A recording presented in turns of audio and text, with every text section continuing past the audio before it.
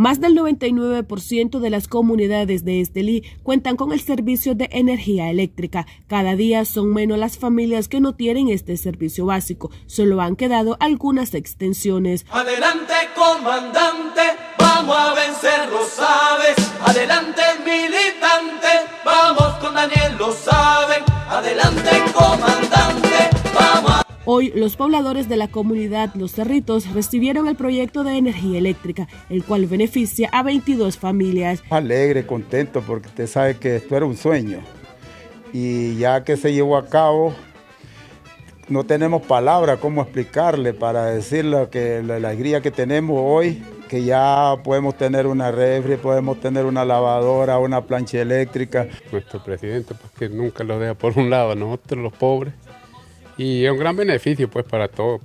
Se alumbraba con candil, con candela y muy difícil, más cuando uno ya le va agotando la vista, ya está bien, ¿verdad? Pero así por muchos años. Pero el día de hoy me siento muy alegre, muy contenta porque se ha conseguido el sueño que teníamos, ¿verdad? Que un día íbamos a tener la luz. Este proyecto es ejecutado por el gobierno de Nicaragua a través de Enatrel. 7 kilómetros con 7.46 kilómetros, ¿verdad?, de distancia. Una buena inversión que ha hecho nuestro gobierno de 8.342.000 córdobas, beneficiando de forma directa a 22 familias de la comunidad aquí de Los Cerritos.